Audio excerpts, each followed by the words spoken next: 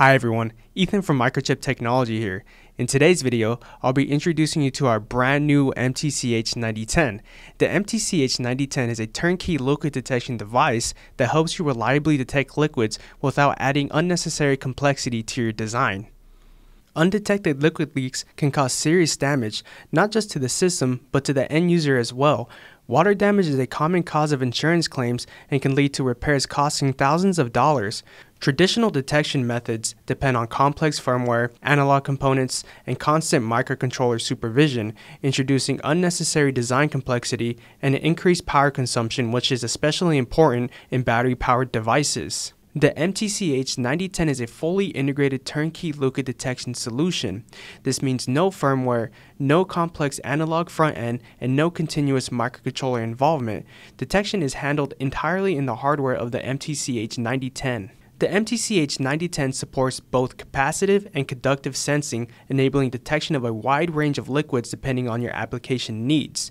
It is optimized for space and power constrained systems. It comes in a compact 3x3 VQFN package and operates from -40 to 125 degrees Celsius and consumes less than 1 microamp of current in its lowest power configuration. The MTCH9010 has features like adjustable sleep intervals and enhanced configuration mode, making it easy to fine-tune performance and adapt to your design needs, all without adding system overhead. And with current and emerging regulations like the EU 0.3 watts standby limit, the MTCH9010 helps you stay ahead of efficiency targets while reducing design complexity. Whether you're building a simple leak detector or a connected system that streams real-time data, the MTCH9010 gives you the flexibility to scale, with none of the usual trade-offs, such as having to redesign your whole system to add functionality. So, to help you get started with the MTCH9010, we offer an evaluation kit which makes prototyping simple, straightforward, and quick. Let's go ahead and take a look at what's inside the box when you purchase this evaluation kit. First and foremost, you'll find the evaluation board itself, which contains the MTCH9010, along with 2 sensor paddles in the box as well, one for capacitive sensing and one for conductive sensing. Let's go ahead and take a closer look at the evaluation kit and walk through how everything works. Starting at the bottom left corner is the power supply section. The board can be powered through a USB-C cable using this connector here. Above that is a 3-pin jumper for selecting the supply voltage, either 5 volts from USB or 3.3 volts regulated by the onboard circuit. And next to that, there's a current measurement header to monitor current. Just remove this jumper and place your measurement tool in line. So up in the top left corner of the board, you'll find the external control interface. This header gives you access to key signals for system integration or added visibility during testing. VDD and ground can be used to power the board externally instead of a USB-C. Just make sure to remove the power select jumper to prevent damage to the board. Detect is a digital output that goes high when liquid is detected. This is useful for triggering alerts or events in your system. Heartbeat toggles regularly to indicate that the device is running. This is helpful for basic system health monitoring. You'll also see 2 status LEDs on the right side of the board, one for heartbeat and one for liquid detection so you can visually confirm activity. Wake is a digital input that allows a host microcontroller to wake the device from sleep. This is ideal for low power application. And TX and RX are your UART lines, use an enhanced configuration mode to send commands and stream real-time data.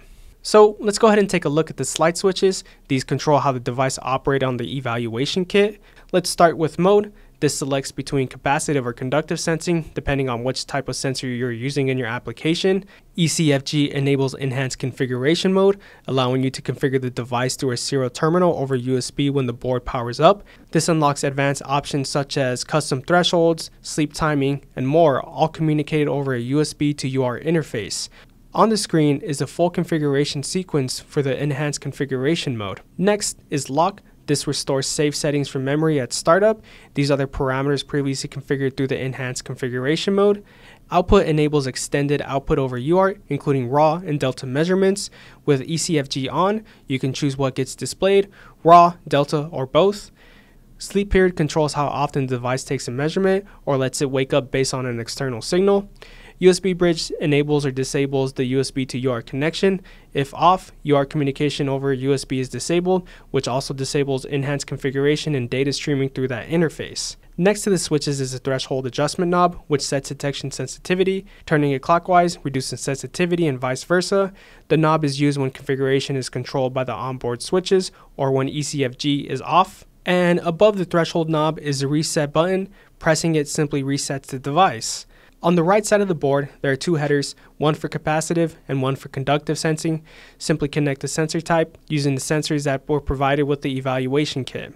And finally, here's the MTCH9010, again packed with functionality in a tiny 3x3 VQFM footprint right here on the evaluation board. So that's a quick overview of the MTCH9010 Evaluation Kit. For more details, check the links in the description. You'll find the full user guide and a step-by-step getting started guide to help you get set up quickly. Now let's walk through how to start evaluating with the MTCH9010 using this kit. We'll be using the slide switches for configuration, so I'll go ahead and make sure ECFG is set to off. This tells the device to rely on the physical switch settings instead of UART commands. Next, I'll set sensing mode to conductive since we'll be using the conductive sensor for this demo. Let's leave lock off so the device doesn't try to load any saved settings, and I'll set the sleep period to take a measurement every 2 seconds. Now, I'll turn the threshold knob to about 1/3 of the way up. This gives us a moderate detection sensitivity. With everything set, I'll go ahead and press the reset button to apply the settings. Now, let's go ahead and test it. I'll add some water to the conductive sensor. Once the sensor reading crosses a set threshold, the detect output goes high and the corresponding LED lights up as well. This LED gives you instant visual feedback that liquid was successfully detected. Now, you've seen how easy it is to integrate smart liquid detection into any application using the MTCH9010. If you'd like to learn more about the MTCH9010 or the evaluation kit itself, check out the links in the description below. I've also included a link to the product page, evaluation kit details, and some key technical documents to help you get started evaluating the MTCH9010 in your own design. As always, thank you for watching, and be sure to like and subscribe for more videos like this.